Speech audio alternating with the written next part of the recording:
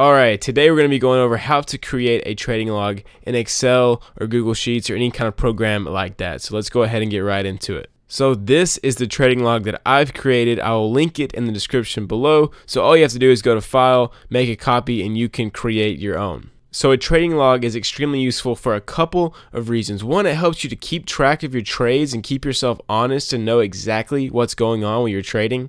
And two, it allows you to get some very useful metrics that can help you improve your trading and improve your returns. And the first one is average percentage gain of each winning trade. Now the reason this is so important is because you need to base all your other variables off of this number. So we really can't control what our average percent gain is going to be. It just depends on how good the market is and how favorable the market is for our setup. But once we have some data and we have this number, then we can start changing things to improve our performance.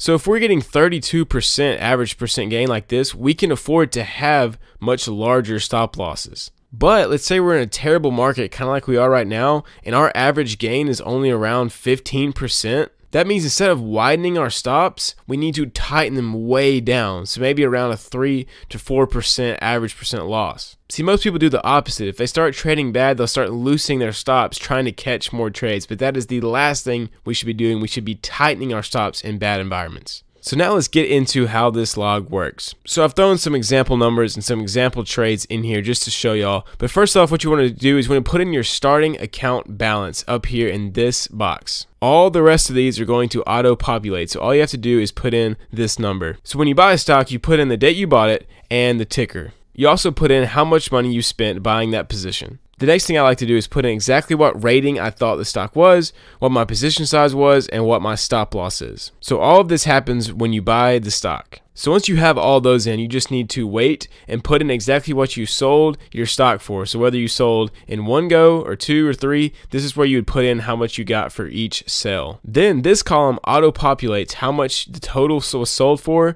and then it spits out your profit loss in dollars and profit loss in percentage. So if we take a look at this second trade here, we can see we got stopped out. So it's our profit loss of negative 550. That was our stop loss, and it matches. So as you go down through here and you're adding trades, it's going to start spitting out some data for us. So we get our batting average up here is the number of winners and numbers of losers. Obviously it's divided and you get 42.9% batting average. And then it's going to take into account what our average percent gain is and average percent loss. So like I said, if we're getting lower gains, we definitely need to cut down our stops and start tightening them way up. And lastly, it takes all of these and it updates our updated balance, whatever that is, tells us what percentage we're up and the total percentage in dollars terms. So obviously this log is not perfect, but it is absolutely free for y'all to copy and to add on things yourself. If you come up with some cool things to add or different ways to do things, just let me know in the comments. But I hope you guys get some value from this, and I'll see y'all next time.